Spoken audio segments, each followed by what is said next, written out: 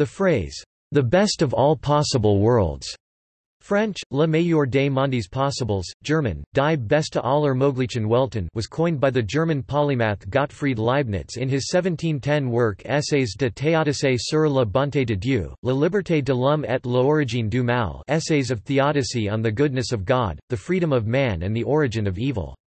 The claim that the actual world is the best of all possible worlds is the central argument in Leibniz's theodicy, or his attempt to solve the problem of evil. Problem of evil. Among his many philosophical interests and concerns, Leibniz took on this question of theodicy: if God is omnibenevolent, omnipotent and omniscient, how do we account for the suffering and injustice that exists in the world? Historically, attempts to answer the question have been made using various arguments, for example, by explaining away evil or reconciling evil with good. Leibniz outlined his perfect world theory in his work The Monadology, stating the argument in 5 statements.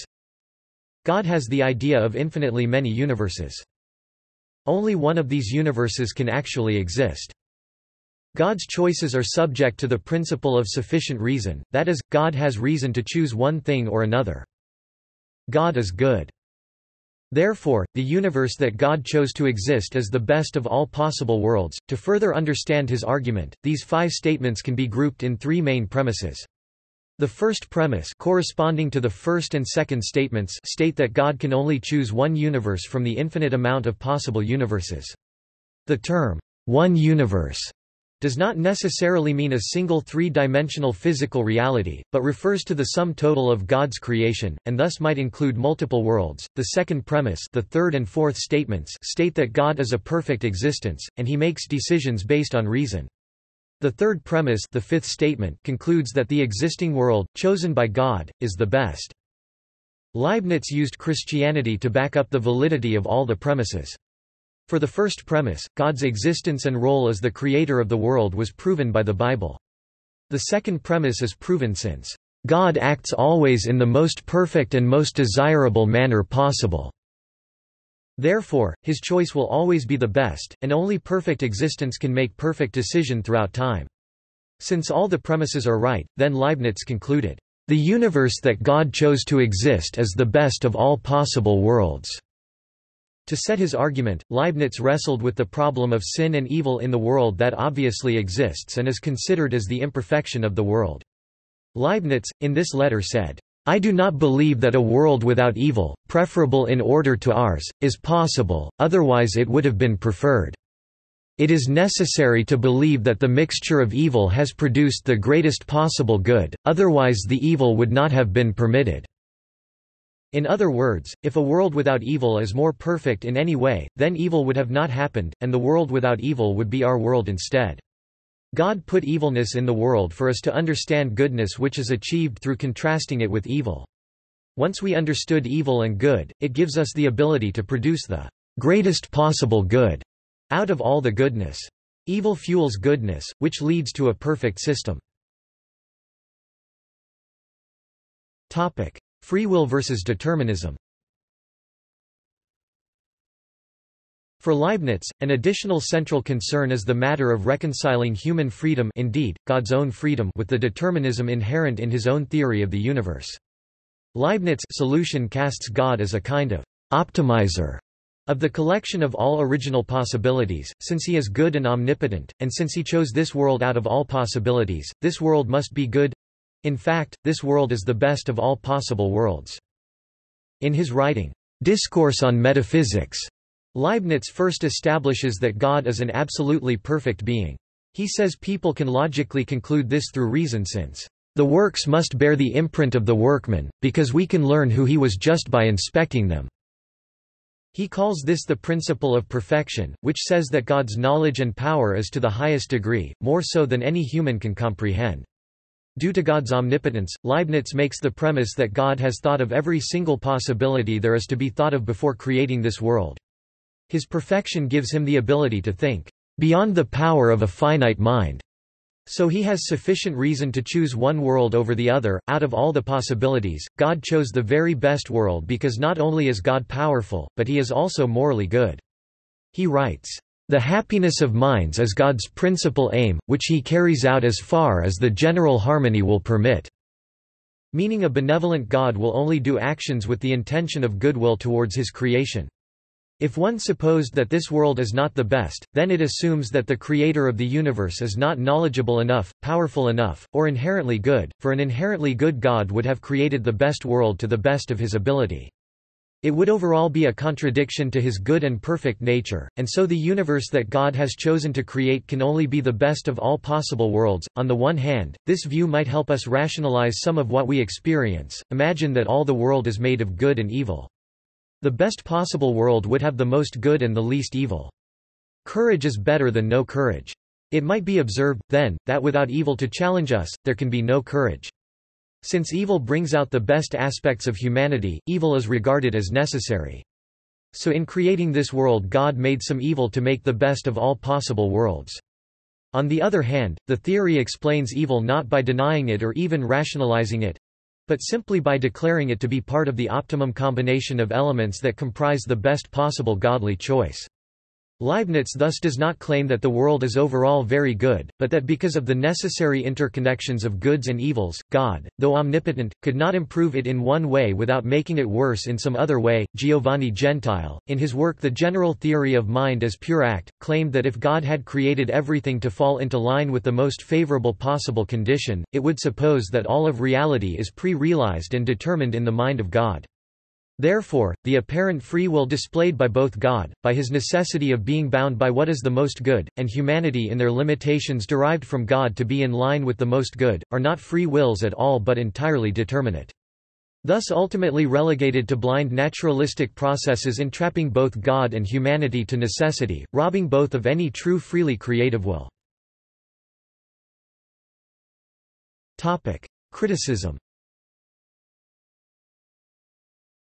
Critics of Leibniz, such as Voltaire, argue that the world contains an amount of suffering too great to justify optimism. While Leibniz argued that suffering is good because it incites human will, critics argue that the degree of suffering is too severe to justify belief that God has created the best of all possible worlds. Leibniz also addresses this concern by considering what God desires to occur, his antecedent will, and what God allows to occur, his consequent will. Others, such as the Christian philosopher Alvin Plantinga, criticized Leibniz's theodicy by arguing that there probably is not such a thing as the best of all possible worlds, since one can always conceive a better world, such as a world with one more morally righteous person. The theodicy was deemed illogical by the philosopher Bertrand Russell. Russell argues that moral and physical evil must result from metaphysical evil, imperfection. But imperfection is merely finitude or limitation. If existence is good, as Leibniz maintains, then the mere existence of evil requires that evil also be good.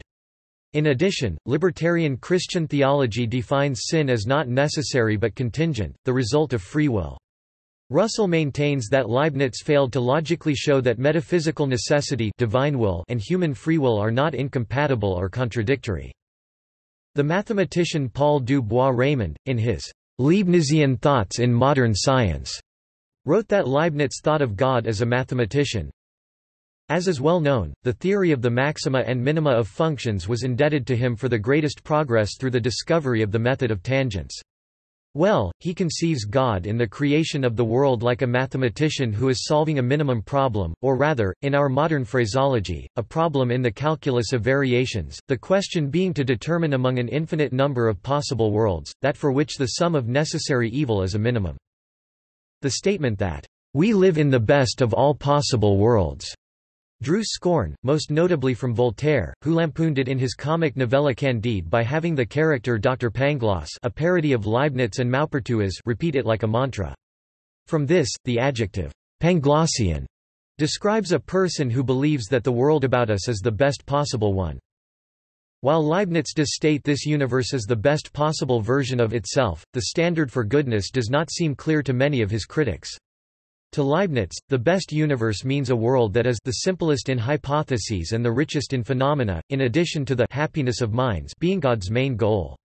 Voltaire, Bertrand Russell, and other critics seem to equate goodness of the universe to no evil or evil acts whatsoever, presuming that a universe that did not contain evil would be better, and that God could have created such a universe, but chose not to.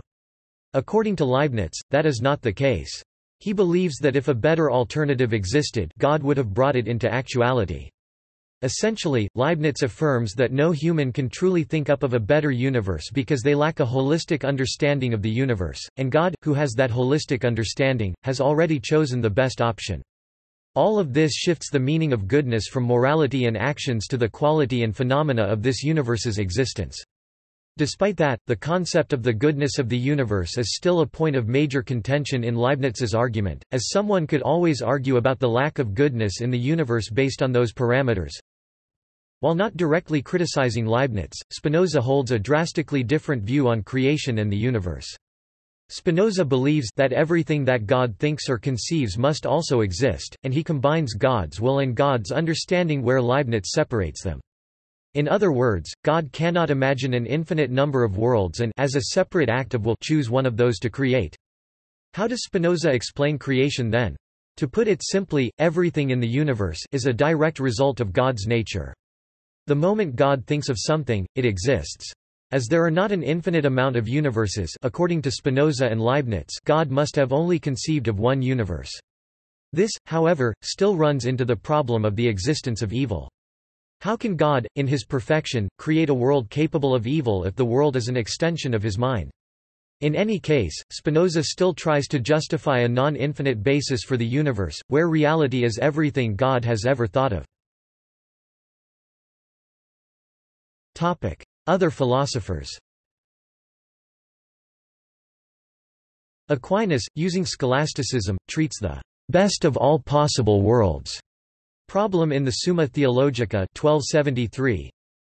Objection 1. It seems that God does not exist, because if one of two contraries be infinite, the other would be altogether destroyed. But the word God means that he is infinite goodness. If, therefore, God existed, there would be no evil discoverable, but there is evil in the world. Therefore God does not exist. He counters this in general by the Quinque Viae, and in particular with this refutation. Reply to Objection 1, as Augustine says Enchiridion She, since God is the highest good, he would not allow any evil to exist in his works, unless his omnipotence and goodness were such as to bring good even out of evil. This is part of the infinite goodness of God, that he should allow evil to exist, and out of it produce good. The theological theory of pandeism has been classed as a logical derivation of this proposition with the contention that if divine becoming were complete, God's kenosis, God's self-emptying for the sake of love, would be total. In this pandeistic view, nothing of God would remain separate and apart from what God would become. Any separate divine existence would be inconsistent with God's unreserved participation in the lives and fortunes of the actualized phenomena. See also: Divine simplicity, Is-ought problem, Just world hypothesis, Principle of sufficient reason, Summum bonum, World to come. References. External links. Project Gutenberg provides an online English translation of the Theodicy. Leibniz's solution to the problem of evil.